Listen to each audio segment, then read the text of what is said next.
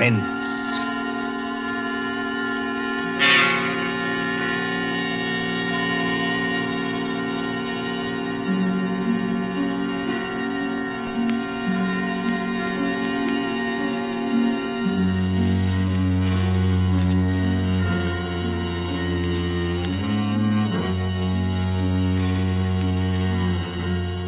The thrill of the nighttime, the hushed voice and the prowling step, the stir of nerves at the ticking of the clock, the rescue that might be too late, the crime that is almost committed, mystery and intrigue and dangerous adventures. We invite you to enjoy stories that keep you in suspense.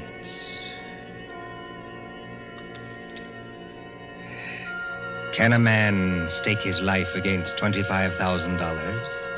Can another and cleverer man track him down like a hunter, stalking his prey and kill him within 5 hours? Can you make a bet with death and win? For Suspense, tonight we present Will You Make a Bet with Death by John Dickson Carr.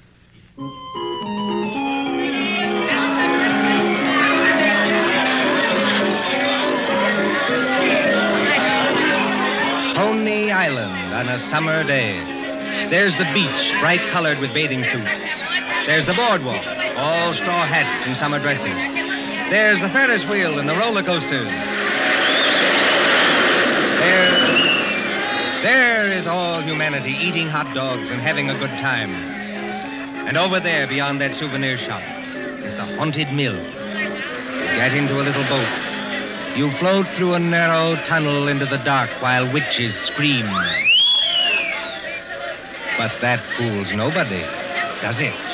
There couldn't be any real terror, could there? While the bands are playing and the crowd goes by and... Ladies and gentlemen, a unique attraction. It hurts me to see you stand there and miss this. Only 10 cents, 1 dime, the 10th part of $1 to go through the old haunted mill and get the thrill of your lives. An overstatement, if you ask me. 1 ticket, please. Did you say 1 ticket, lady? That's right, 1 ticket. What's the thrill? Beg pardon, lady? I said, what's the thrill? Lady, the gals who come here with their boyfriends don't have to ask that. 10 cents, please, this way and mind the gate. Thank you. Step right up, ladies and gentlemen. Get your ticket for the old haunted mill, where ghosts will walk and corpses... Give me some tickets. Now, Hurry. just a minute, young fella. I know you want to get into the old haunted mill, but there's plenty of time. How many tickets? I don't know. You better give me 10. 10 tickets. Do you hear that, ladies and gentlemen? Here's a young fella who likes the old haunted mill so much, he buys 10 tickets. Don't call everybody's attention. Listen, I've got a better idea. Whatever boat comes after mine, Yeah? I'll give you an extra $1 to send that boat through empty. Now, what's the matter, son? The cops ain't after you, are they? No. It's nothing like that. Will you do it? Well, money talks, young fellow. Okay, go ahead.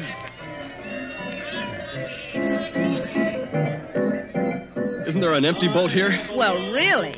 You've got such a great objection to riding in the same boat with me? Oh, I'm sorry. I didn't mean that at all. Don't misunderstand. Then you'd better get in if you want to go. This boat's starting to move. Yeah, I better sit down. You certainly had. Look here, I want to apologize. That's quite unnecessary. This place is rather childish anyway, isn't it? Yes, isn't it? But I've seen everything else, so I may as well see this. Here we go in the dark. What was that? One of the ghosts, I imagine, from a machine. It sounded like him laughing. There isn't anybody in the boat behind us, is there? Oh, I can't see. It's pitch dark. Listen, Miss... My name is Andrews, Betty Andrews, if it's customary to exchange names in a place like this. Mine's Pendrell. Bob Pendrell. Did you say Pendrell? Yes. Do you know it? Oh, no, not exactly. It's an unusual name, that's all. I don't want you to think I'm out of my mind, though I very nearly am. But I've got 5 hours to go. It's just 5 hours. At the end of that time, either I'll have won $25,000 or else... Or else? Or else I'll be dead. You know, I wish I'd kept you away from this boat. Well, there's nothing to get alarmed about. For you. I can't tell you much, but I had to tell somebody that or I'd have started yelling. There's just one other thing. Is there? In these places, they've usually got little dim-lighted rooms along the way. Yes, Exhibits. boats and things. Yes. Well, when we come to one, I'm going to get out of this boat and hide there. Just don't get alarmed, and don't tell anybody when you go out. But why should you do that? I think I see a light ahead. Well, there is a light, but... Dim, too. That's all to the good. It's... Yes? We're coming around the corner. Look, I'm going to have company when I get off. A waxed dead man on a pile of straw. Oh, I hope I can stand these noises. Goodbye, Betty Andrews. I wish we'd met at a different time. Mind the boat! Here, what are you doing? Getting out, too? Don't be an idiot. What's the idea? You need looking after, Mr. Pendrell. And if we must hide, I suppose this is as good a place as any. I won't have it. Quick, quick. There'll be more boats along. Over behind that dead man on the straw. He'll hide us. Hurry. Well... Now, Mr. Pendrell, in the queerest place I ever get into, please tell me what this is all about. I can't tell you. You said it yourself. If you don't tell somebody, you'll go crazy. Maybe you're right. It's against the strict terms of the bet. But this is the last day. And I tell you, I can't hold out any longer. Lower your voice. There's a boat coming.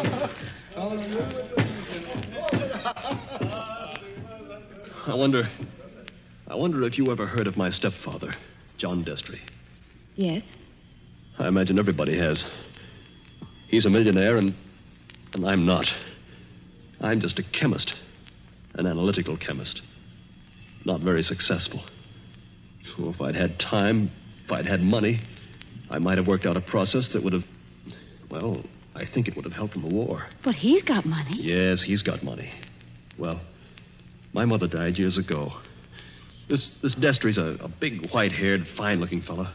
You'd think butter wouldn't melt in his mouth. He's got an apartment in the East 60s, secretary, I never met her, valet, cook, that kind of thing. Well, he used to invite me there. I wouldn't go. Then he got hold of a book I had to have, a German work on chemicals. So I went. After dinner in that study of his, over the brandy...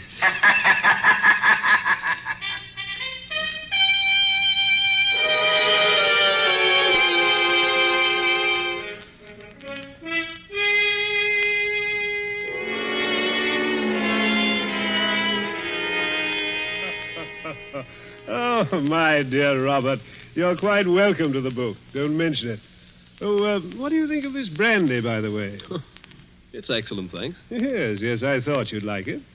And now that we're all relaxed, comfortable after dinner, tell me something. Yes, Mr. Destry? You hate me, don't you? Frankly, I do. And always have. Good. Then you'll be relieved to hear I've always felt the same about you. But tell me something else. Did you ever know me to break my word? No, I never did. I'll give you that. I asked you, Robert, because I want to make a little bet with you.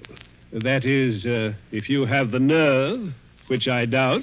Well, I'm afraid I can't afford to make bets. You were always careless with money, Robert. Well, I've been thrifty. I saw that when your mother was alive. But you can afford to make this bet. Look here, in my desk. Well? $25,000, Robert. $25,000 in 5 $100 bills. And what would I have to bet against that? Your life. What? My life? There's the money in the drawer. Look at it. What wouldn't you give for that money? What wouldn't you give to have it for this precious work of yours that you're so fond of and that you've failed in miserably? So far I've failed, yes. Oh, I've had a fairly good life as lives go. My heart isn't as good as it might be, but the doctors say I'll last a little while yet. But before I go, there's one pleasure, one little exquisite thrill for me to experience. I want to commit a murder. Yes, I said a murder. My bet is that I can kill you within 6 months, and that you can't stop me, and that I'll never be punished for it. What do you say? Yes or no? I believe you mean that. Of course I mean it.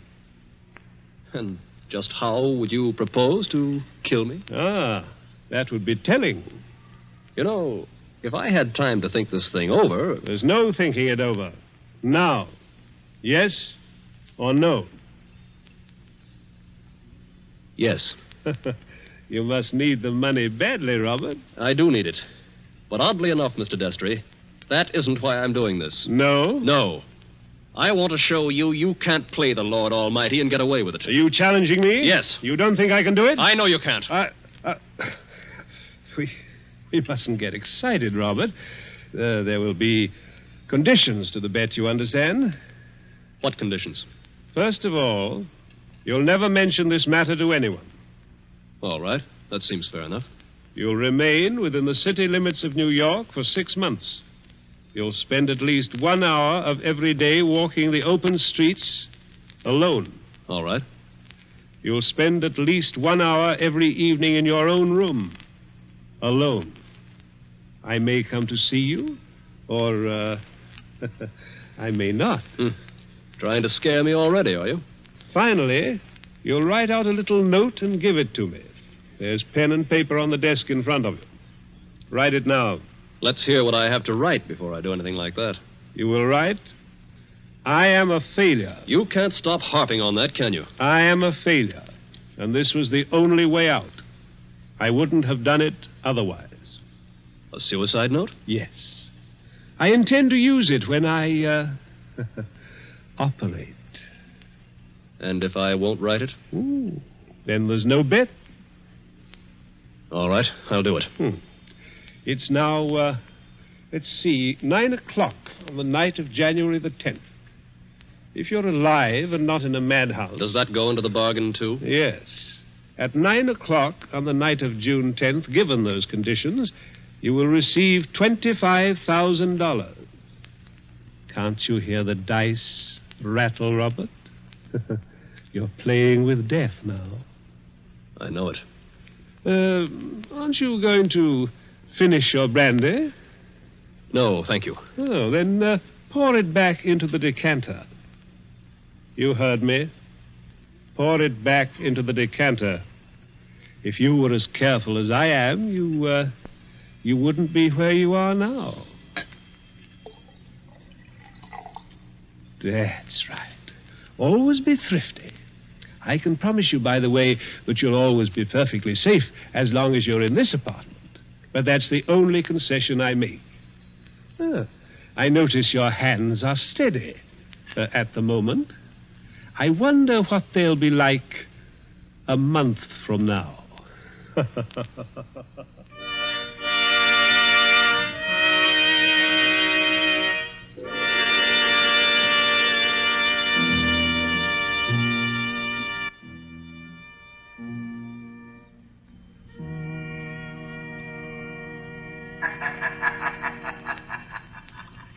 So you were fool enough to make a bet with John Destry. Listen, Betty. I want to tell you what else happened the same night. I got on a Fifth Avenue bus and started to look through that book that Destry gave me. It was a book that I wanted about poisons. Well, just as I opened it, I felt something sharp prick my fingers. I looked down, and my hands were covered with blood. He had sewn safety razor blades in a line down the inside edge of the cover. Oh, no. Yeah. A little white card fell out of the book, and I read it. It said, "See how easy it is to take you off guard? Those razor blades aren't poisoned, but they might have been. Take warning." Betty, that was 6 months ago. 6 months less 5 hours of careful, refined torture. And now, I've got only 5 hours to go. What's he done in the meantime? Nothing. Nothing. I don't understand. Nothing at all. That's the cleverness of it. He's left me waiting. Expecting something. Expecting it every hour of the day or night. Once at the laboratory where I work, I opened a box that I thought was from a chemical supply house. And a Mexican tarantula, one of those furry spiders about as big as your fist, ran out across my hand. It was a toy tarantula. He enclosed a card asking whether I didn't admire it. Bob, this can't go on. I used to think I didn't have a nerve in my body. I could hold a test tube at arm's length absolutely steady for minutes at a time. Now look at me. Don't, please, don't. But the waiting's almost over now. Walking the streets, wondering who's behind you. Sitting alone at night, listening for every step on the stair. He's got very little time left now, and he's got to do something. The question is, what's he going to do? Well, maybe he doesn't mean it. Maybe he's only doing it to scare you. And lose all that money? Oh, you don't know my stepfather. Listen. Huh? I don't hear anything. That's just it. There's no sound of running water. The boats have stopped. Then we're all by ourselves in here. Or with him. Yes. Oh, Lord, how I wish I hadn't gotten you into this. Oh, I'm all right. Or at least I think I am. I thought I saw him in the crowd outside, but I couldn't be sure. I'm seeing him everywhere. Now, Bob, just a minute. Just tell me one more thing. Did you ever see Mr. Destry, I mean face to face, after that first night? Oh, many times. He came to see you? He came to my laboratory once, yes, but mostly I went to see him. And why? Because it was the only place in the world I could feel safe. He's promised that nothing should happen to you while you were in his apartment. Don't you see it was part of the torture? Night after night he'd invite me, and I'd go. Right up until last night. Last night. We were in that study of his, with the devil masks on the walls, and he was sitting behind the big mahogany desk.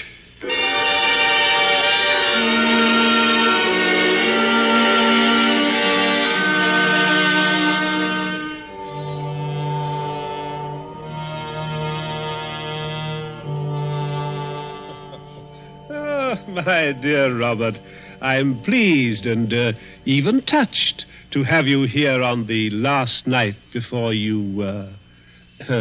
Why don't you say die and get it over with? Oh, well, let's not say die. No? The clergy contend that we never die. We only change. No. Now, let that be a consolation for you. Must you be going so early? There's that 1 hour at home rule to our bet, if you remember. I remember. You're keeping to the rule. Yes, and I mean to beat you at this if it's the last thing I ever do. The last thing I ever do. That's an unfortunate choice of phrase, Robert. My boy, you haven't a chance. Something's going to happen to you within the next 24 hours when you least expect it. Will you answer me one question? If I choose. Have you decided how you mean to kill me? I decided that 6 months ago. And you still think you can get away with it? It's a method which has never been known to fail. I give you my word of honor on that. Is it sudden? Yes, and no. Wouldn't you like to know what it is? Good night, Mr. Destry. I think I'd better be leaving. No, my dear boy, you mustn't go yet. Sit down. Pour yourself a glass of brandy. No, thanks. Then perhaps you wouldn't mind pouring me a little. My doctor allows brandy, though I'm forbidden spirits. I notice your hands are shaking quite a good deal. They weren't like that 6 months ago, were they? No. You were full of confidence then. Oh. And it grieves me to see you waste tobacco by lighting a cigarette and putting it out immediately. Oh, it's no use lying to you. But I'm going to beat you just the same. You wouldn't like to back out now? After what I've been through? You'd still have your life. I'll keep it, thanks. That's very unwise of you, Robert. Still, you must decide. Oh, I was expecting my secretary a little later to dictate some letters. But now, I think I'll leave her a message that I've gone to bed and turn in myself. Tomorrow is likely to prove an interesting day for both of us. Here's your hat, here's your briefcase, and let me wish you a fond, peaceful, and happy good night.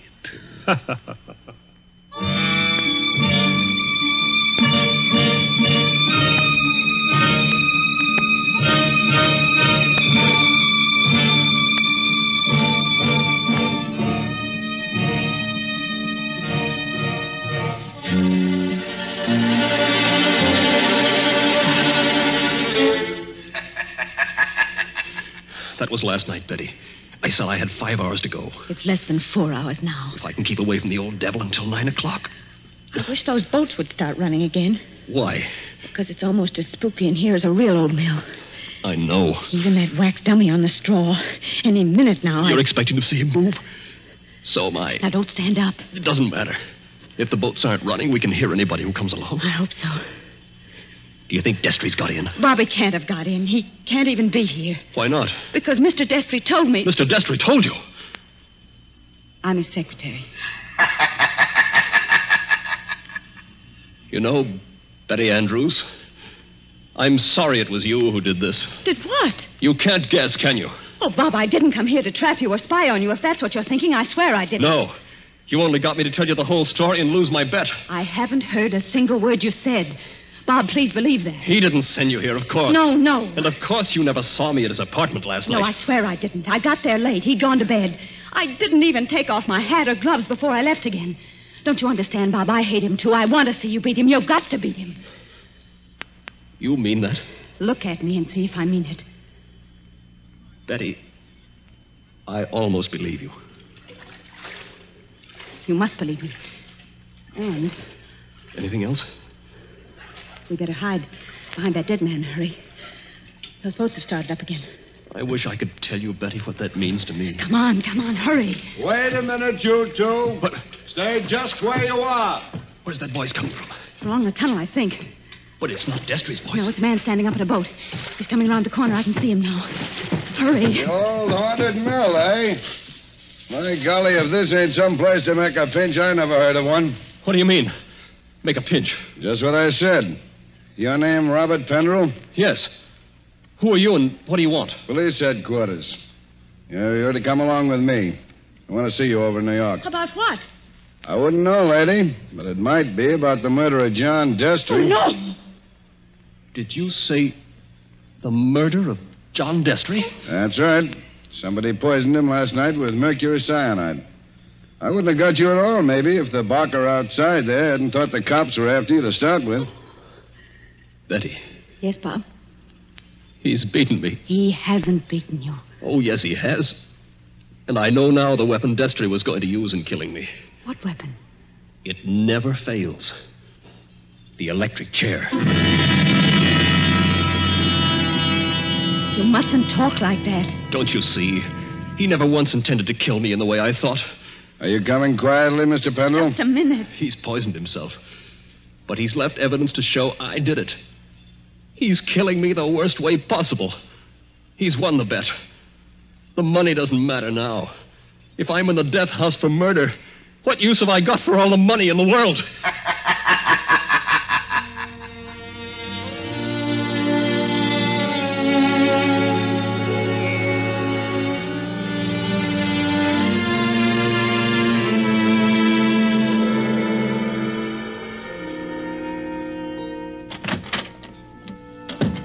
Pendrell, let me introduce myself. My name's Mullen, Inspector Mullen.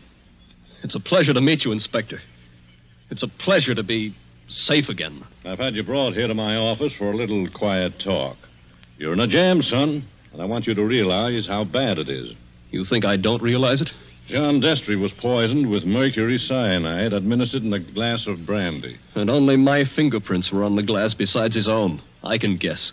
Mr. Destry's body was found this morning lying behind the desk in the study. There was an empty glass with traces of brandy and cyanide.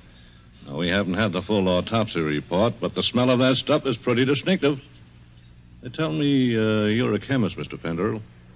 That's right. The boys find that 8 grains of mercury cyanide are missing from your laboratory. Where he visited me a month ago. And in your briefcase, which you took away from his apartment last night... He handed it to me. I remember. We found over $1,000 in cash. Now, take a look at this note. Huh? Did you ever see it before? Well, yes. I wrote it. You admit that? Yes. It says, I was a failure, and this was the only way out. I wouldn't have done it otherwise. Where did you find it? Torn up in little bits. You started to write a confession, and then you couldn't face the consequences. But you shouldn't have left the pieces behind. You're intimate, my boy. Unless Unless what? Now, if you'd like to confess here and now, and maybe we did a little deal about second-degree murder, Oh, why... Inspector, why bother to string me along? What do you mean, string you along? There's no second-degree murder on a poison charge. It's the death house or nothing. He saw to that. It's too bad you had to go and kill him, son. Didn't you know he had an aneurysm? A what? Fatal heart disease. He said that he had heart trouble, but... Heart trouble. His doctor says he couldn't have lived 8 or 10 months anyway. And you might have got something in the will. So that's why he did it. Did what? Killed himself. You still stick to that crazy story you told the boys? He's going to kill me, isn't he? With 3,000 volts of electricity. Inspector Mullen. What are you doing here, Sergeant? Didn't I say I wasn't to be disturbed? All the same, Inspector, I thought I'd better do it. There's a young lady here, a Miss Betty Andrews. I think you'd better see her. I'll see her when I'm good and ready. And I think you'd better see her, Inspector. We've just heard from Mr. Destry's lawyer. Well? He said that young fellow there, Mr. Pendrell, inherits $25,000 in Mr. Destry's new will. Did you hear that, son? Do you see what you'd have gotten if you hadn't gone and killed him? He was keeping his promise, that's all. And a fine lot of good it'll do me now. But look, Inspector, I've just talked to the medical examiner, and he says there's no poison in Mr. Destry's body. Say that again? There's no poison in the old man's body. Somebody's kidding you. An empty glass with the smell of mercury cyanide and a dead man with a congested face behind the mask? What did kill him then? Well, if you'd like to listen to Miss Andrews, Inspector, she's right here now. I think you'd better listen, Inspector. I've been trying to tell you all afternoon. Go ahead, Miss Andrews. I've been over and over it. But until they got the medical report, nobody would listen. Can you tell us what killed John Destry? Yes. Poison killed him. But the sergeant's just been saying there was no poison in the body. Inspector, will you listen? I was at Mr. Destry's apartment late last night. Well, so what? You didn't kill him, did you? The servant said he'd gone to bed. So I looked into the study to see if there were any instructions. Was Mr. Destry dead then? I don't know. I couldn't see his body because it was hidden behind the desk. I didn't even learn he was dead until late this afternoon. But I did see a full glass of brandy. A full glass, did you say? Yes. So I picked up the glass and poured the brandy back into the decanter. That's what he always made us do. And I didn't leave any fingerprints because I was still wearing my gloves. And that was the same glass you later found empty. But you still are not telling us what was the poison that killed John Destry. It was the poison in his own system. He worked out this plot to convict Bob Pendrell. Only just as he stretched out his hand to drink the cyanide... Inspector, I think I see it. It was his last great hour. He couldn't resist such gloating as he'd never known before. That's it. His heart wouldn't stand it, and he fell dead behind the desk. And I think, if you study the expression on his face, you'll find he died laughing.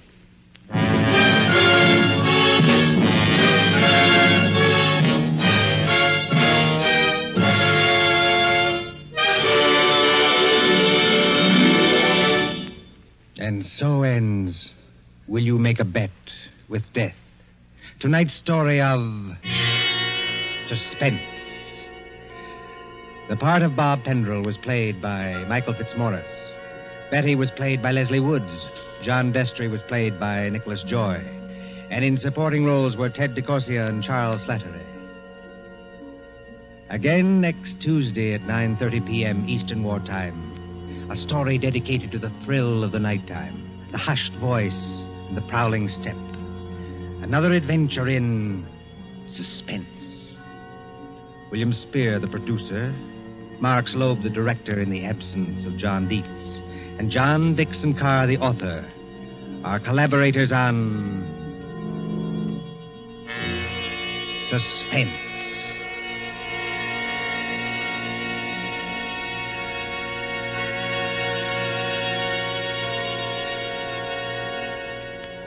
This is the Columbia Broadcasting System.